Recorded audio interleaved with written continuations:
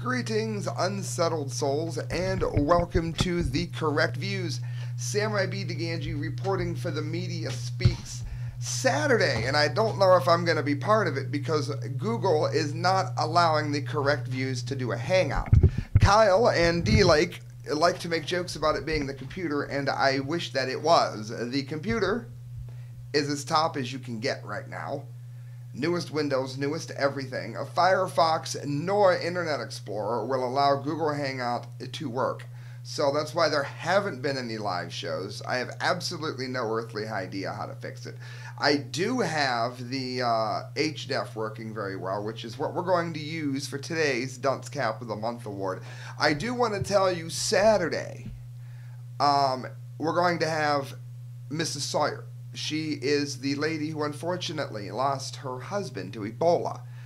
He was attempting, I believe, to fly in to see their children. He was a citizen, to see their children on their birthday, two daughters that were celebrating it at the same time. He didn't make it. So, I mean, you hear a lot of people talk about quarantining and what are your rights, what are other people's rights to have you quarantine. Well, I think of all the people that would be able to really shed some light on this, it would be her. And you will see her, Mrs. Sawyer, 2 p.m. on the Media Speaks, 2 p.m. Eastern Standard Time. Friends, we're going to get into the Dunce Cap of the Month Award. We have so many dumdies to get to. For those of you that are new to the show, once a month, The Correct Views gives somebody the Dunce Cap of the Month. I end up with so many idiot stories, though, that there are runner-ups. And a lot of people like to leave comments about which one they think was the dumbest.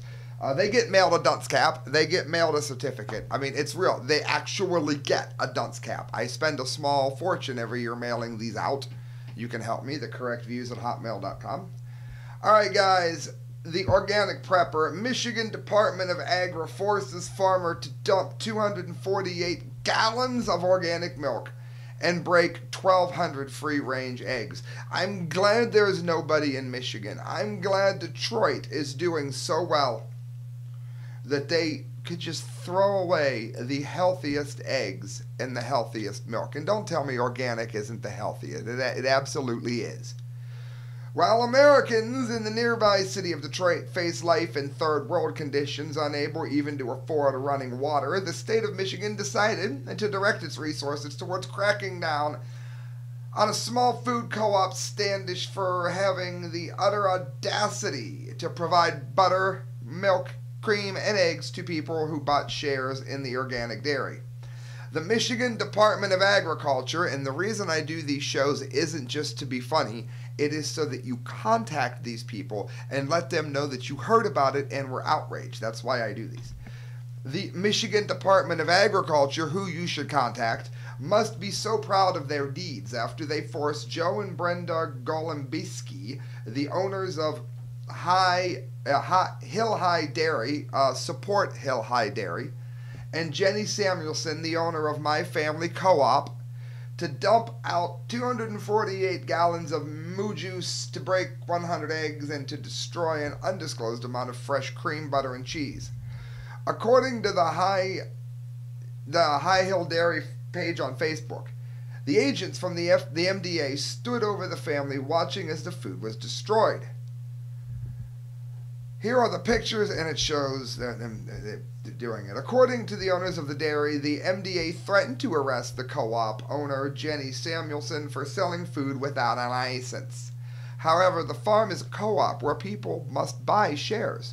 The MDA, however, said that the co-op contracts were invalid, and therefore, instead of being shared, the food was being sold. No, it wasn't. That's a lie. Because co-op members had paid for their shares, technically the MDA stole food that belonged not just to the Gablinski family, but to every single member of the co-op. One member wrote angrily, a member who I hope is suing, "This is such a shame. I paid for these products, and this is what happened. They are criminals. Government stealing all of our food.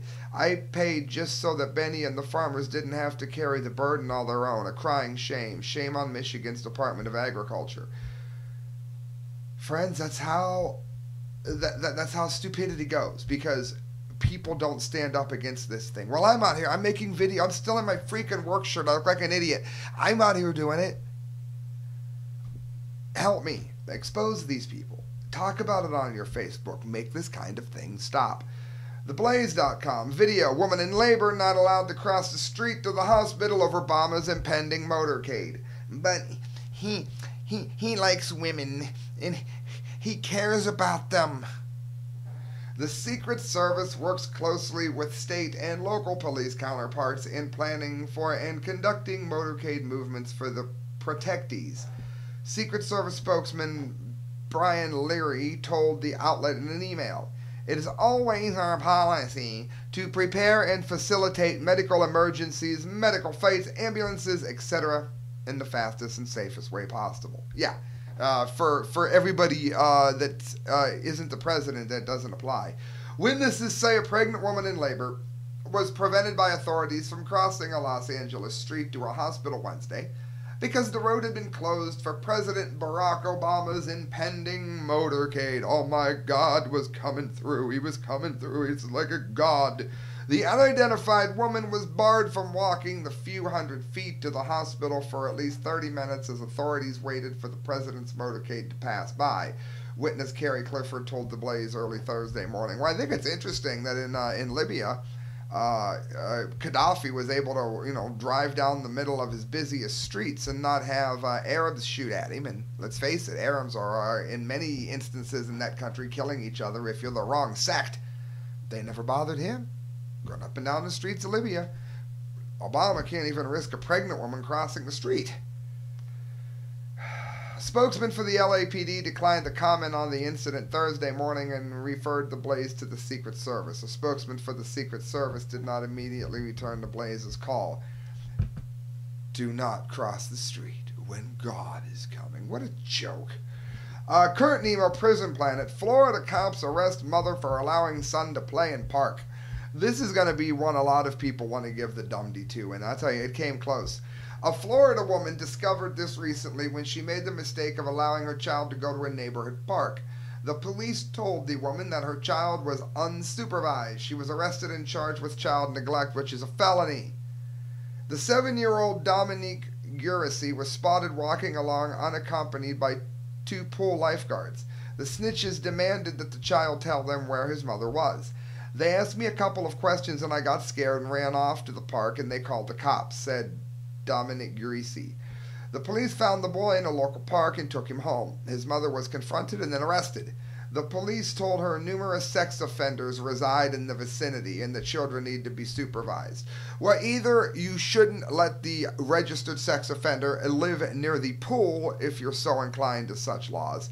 Maybe you should realize that the lifeguard is probably going to make a really good, I think if you're molesting a child in the pool, the lifeguard is hopefully going to notice it. For another thing, there's nothing that says that a 7-year-old cannot play in a park. There's no law against that whatsoever.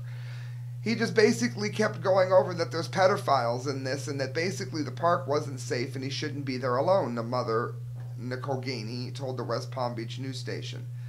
My own bondsman said my parents would have been in jail every day. So there you go. She's looking at she's fighting a felony charge. You can support her. You really can support her. You can call the St. Lucie County State Attorney's Office and complain. And you can definitely look her up online. I'm sure you can get her through her bondsman. Nicole Gainey, West Palm Beach, needs your help. She's being harassed for letting her kid play in a park, that's why. More dumdies. I got more dums. Cops advise store lockdown in response to Star Wars Stormtrooper. The presence of a man dressed in a Star Wars Stormtrooper outfit prompted police in Salina, Kansas to lock down the business on Monday. Again, think about in real life, how badly you would be able to see out of a stormtrooper's outfit to begin with. Even if you were somehow lived under a rock and have never heard of Star Wars, you could kind of tell that this is a very cumbersome outfit to do anything in.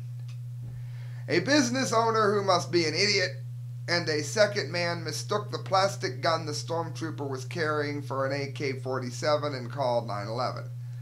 The police advised the owner to lock down his business despite the fact of open carry being legal in Salina. That's why they got the Dundee Award as well. You're allowed to carry a gun. You should lock down your business if somebody is carrying a gun.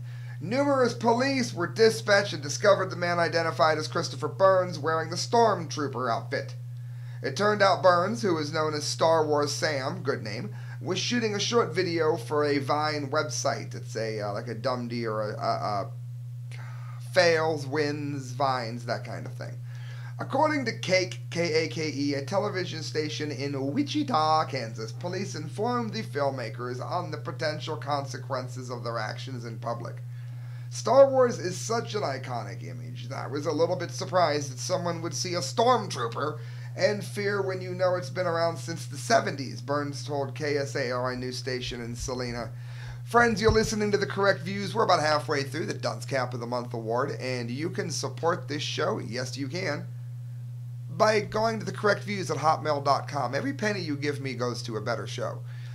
You can go to Amazon.com, look up The Lucky Leprechaun, Risen, which is a persuasive essay on the historicity of the resurrection of Christ, and a horror novel I've written that's also very socially based. It's called Asleep Unknowing. If you like gory, spooky stuff, it's really good.